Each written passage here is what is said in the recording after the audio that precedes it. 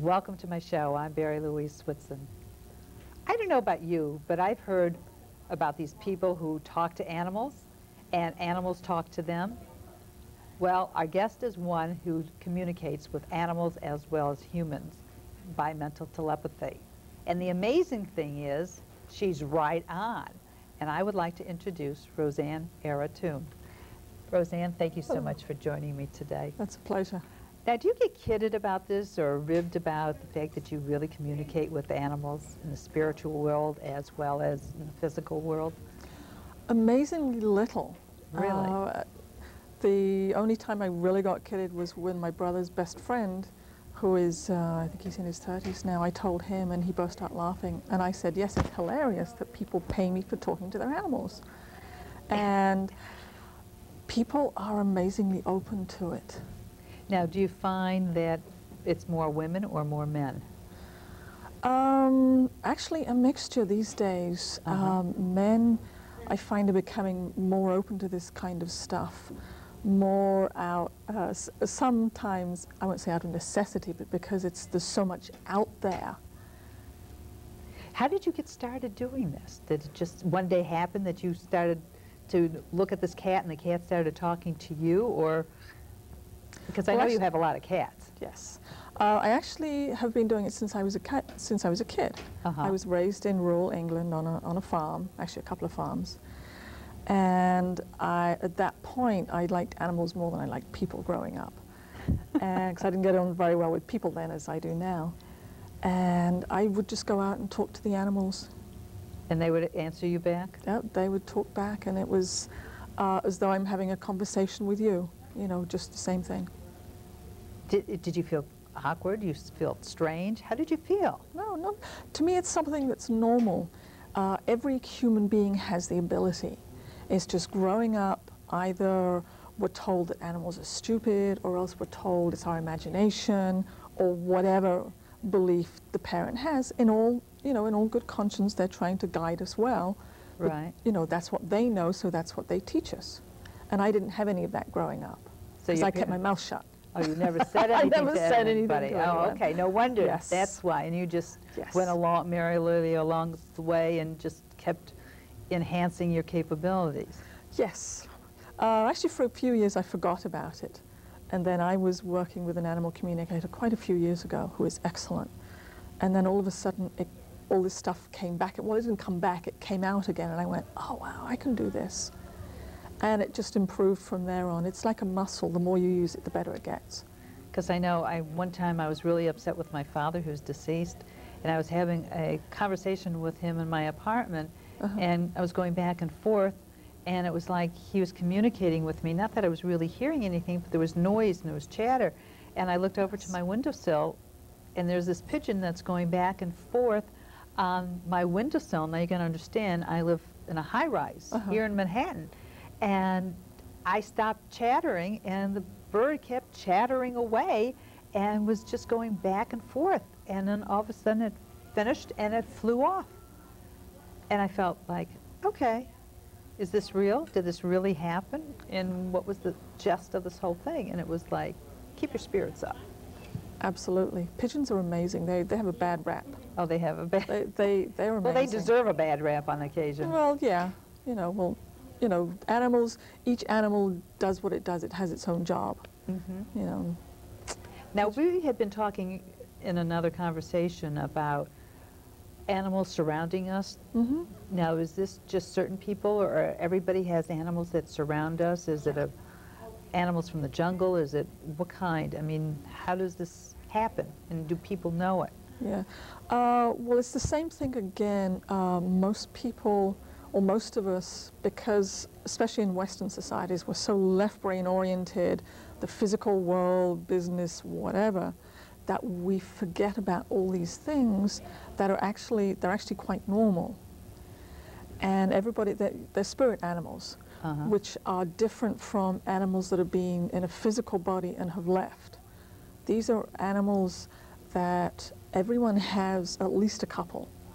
These animals can either be with us for life, or else they're there for a particular reason. Sometimes there are particular animals that have particular jobs, like a dove means somebody is a peacemaker. Usually the doves are on the head. I have yet to see them anywhere else. Ah. Which means they're good mediators, they're good at seeing both sides of an argument. And what I found was, what the doves told me is that if the dove has an olive branch in its mouth, the person is a fully fledged peacemaker. If they don't have an olive branch, they're an apprentice, they're learning to be one. Oh, for heaven's sake. Which fascinates me. I mean, this is what they tell me. But okay, but how does the person know what animal is surrounding them? Do they serve a purpose? Yes, the spirit animals are with us to help us either, as I said, in our life, or else for a specific purpose. Like one woman who I introduced her to spirit animals. One was a praying mantis.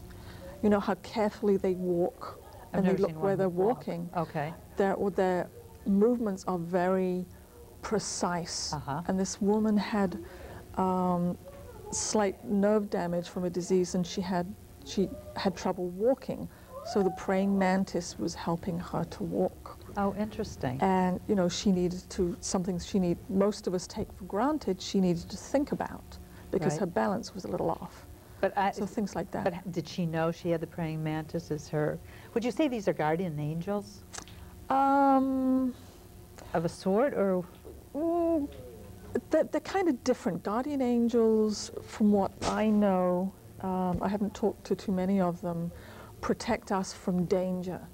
Spirit animals help us do a specific thing. Say if somebody is going through a particular phase in their life where they need assistance, say, you know, emotionally, if they're having an emotional trauma, that spirit animal will help them with that particular thing and whatever they need at that moment. Or say if somebody is a little shy, I've had one, actually there was a wonderful couple who I met. They were both healers.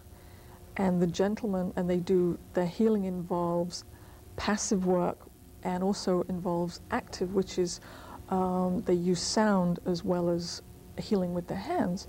This gentleman had a shape-shifting bear. A shape-shifting bear. It shifted from different types of bear, from the small black bear to the big grizzly, because that's what, and this bear assisted him in his work, because this man did the different kinds of healing work. And so that's what this bear was assisting with. Well, he was doing, you know, sometimes he'd use sound, which is more of an active way to do healing work. It's actually doing something. At other times, they would just do a laying on of hands, which is a little more passive. But but where was the bear? I mean, like, when he's doing healing with the hands, where is the bear? The bear was actually behind him. Guiding him? Yes, just assisting him in doing his work. But I don't understand how the bear is guiding him. What's mental telepathy, saying do this, do that, or taking his hand? Most people are not aware of it. Spirit animals work on a very subtle level. Okay. And I mean, I have spirit animals that I've had for years, and they work on a very. I have a cougar on my left and a wolf on my right. All right. They work on a very subtle level. I mean, I'm not aware of them most of the time. They work for my balance, you know, more of a spiritual and emotional balance, so that, because I do this kind of work and then I do some left brain work too, so it takes a balance to, a spiritual balance to keep these two together, and that's what the animals help me with, is balancing the two. So they work on such subtle levels that most of the time we're not even aware of them. That's incredible. It's just, now, when you do readings for people, do you do them over the phone? Do you do them in person? Usually I do them over the phone. Most of the readings I do are with physical animals or animals that have left recently. If somebody's had an animal that's left more than about a year or so, quite often they're back in physical form, and it's a little hard to kind of contact them because they're back in a different form and they're doing a different job. Ah. Now, I had asked you about a friend's cat who had left. And you gave me some information, and what you said is the animal did its job here and did not want to stay around any longer and decided to leave. And animals, you said, don't attach themselves to humans like humans attach themselves to animals?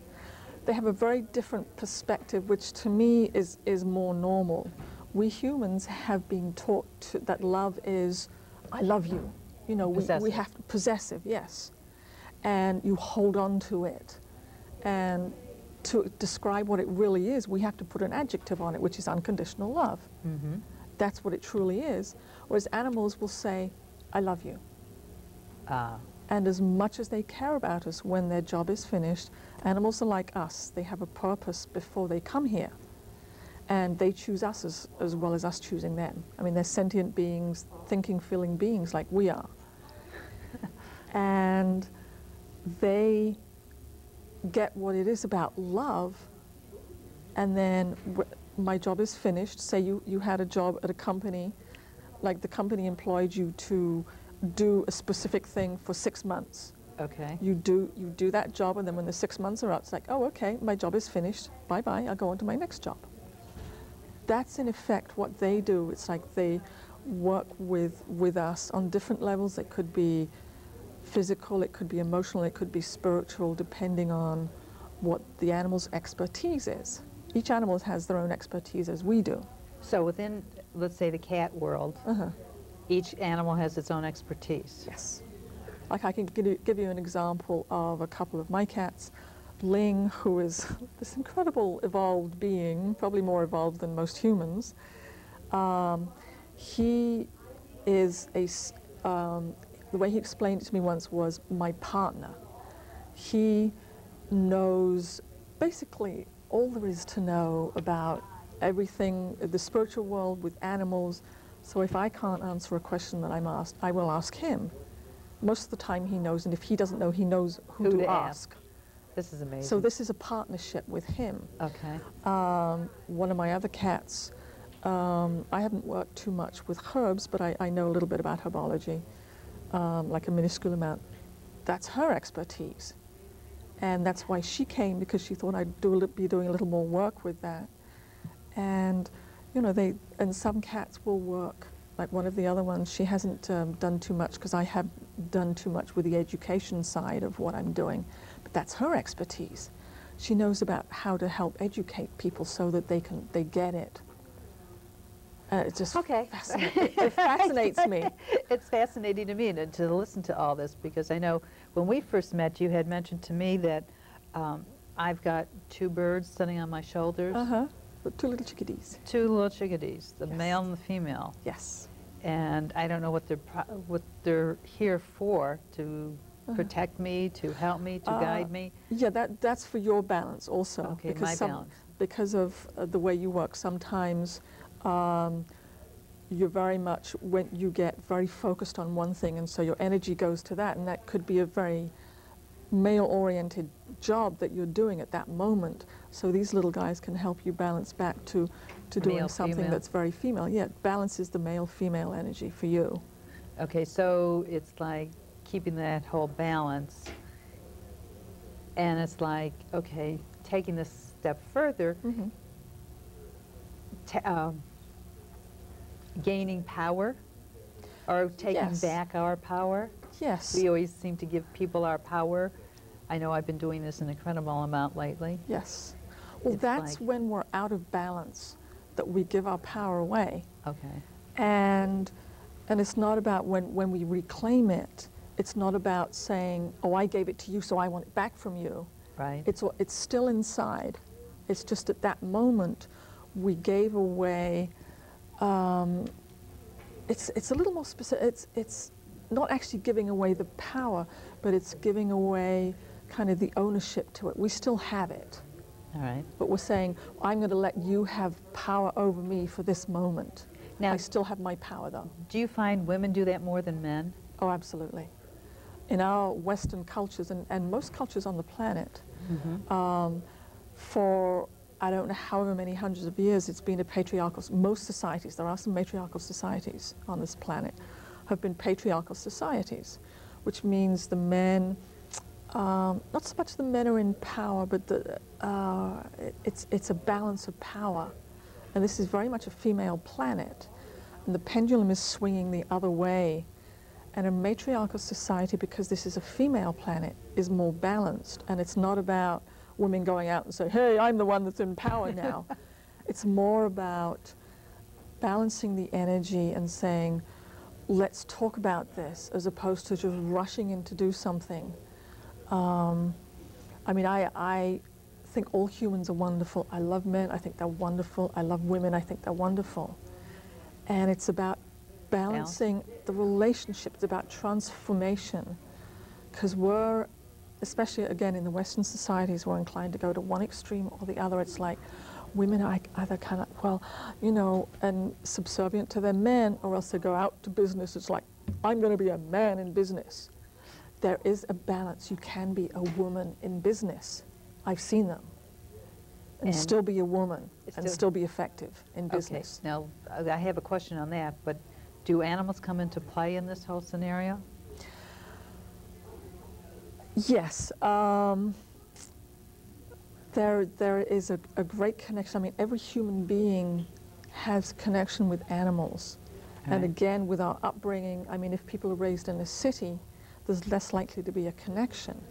I am very, I use the term loosely, fortunate, and that was my choice before I came here, to be raised on a farm. Okay, before you came here means before you before I body. Yeah.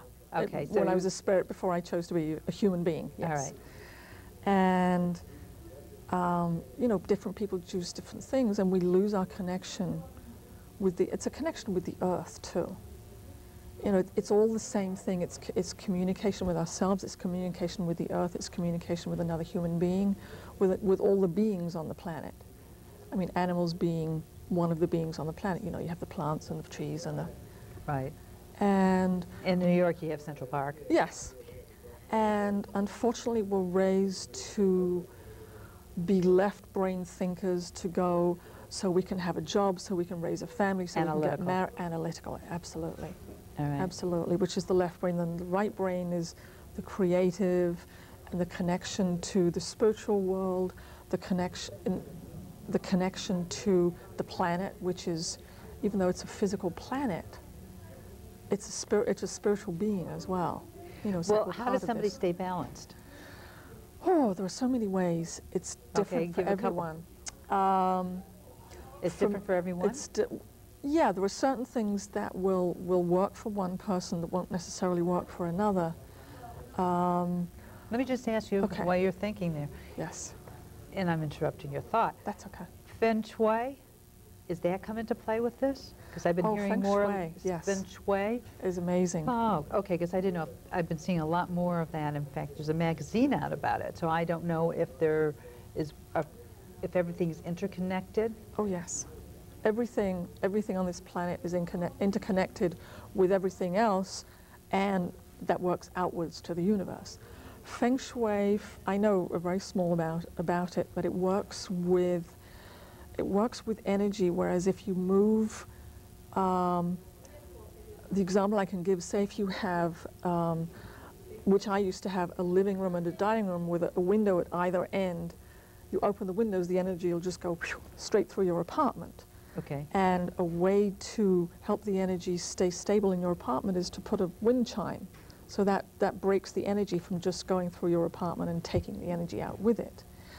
It works with the placement of objects, and there are certain colors that have certain effects and certain objects placed in a room that have certain effects, both spiritually as well as physical energy, which amazes me.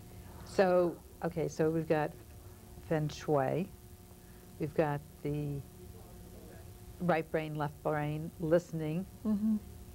Do you, okay, let me just ask you about listening. Do you hear actual voices, or do you hear, how do they communicate with you? Just that little voice in your head that says do this or do that, or this is the situation?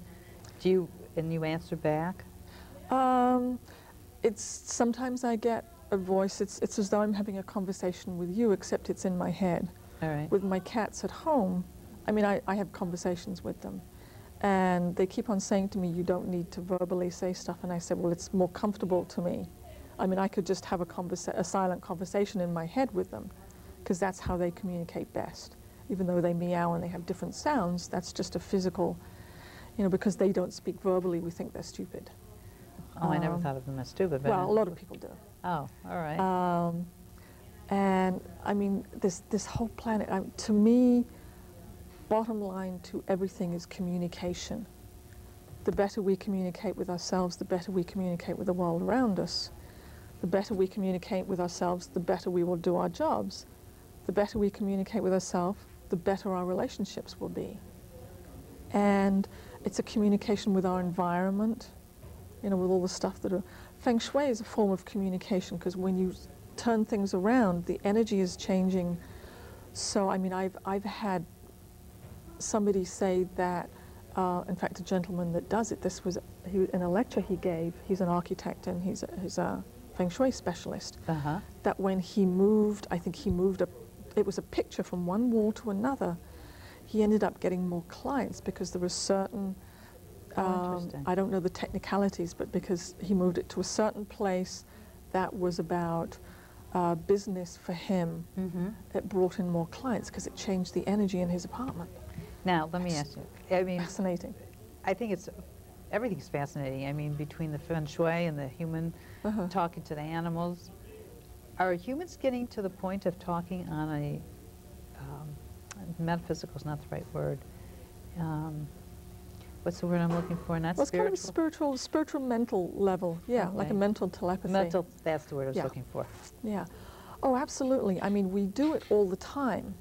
And again, because of the way we're raised, either children will have imaginary friends, which could be spirit guides, they could be angels, they could be animals, and parents, in all good conscience, trying to teach us to live in this world, say, oh, that's your imagination. Lovely. Okay. And because that's what they know, and this is outside, outside of their experience, so they, and children have wonderful imaginations. And something that I had read, actually in Reader's Digest a couple of years ago, something that Joan of Arc said is that one of the ways she communicates with God is through her imagination. So it's a form of communication. Imagination is communication. Oh, it's a communication with the God within and the God without. And with the goddess within and the goddess without. Okay, so taking all this into consideration, how can a woman apply it to her everyday life to advance herself, promote herself? Of course, we're better people than but the thing is, how do one pull the whole package together to enhance their lives? The first thing I would say is, one of the first things I said to you is pay attention. First of all, to how we speak about ourselves, because we have all these tapes that we've been taught growing up, depending on the family and the culture.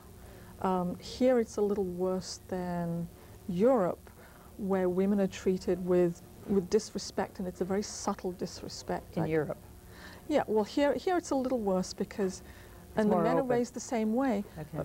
But I mean, even just use the words we use. A lot of men will call women girls.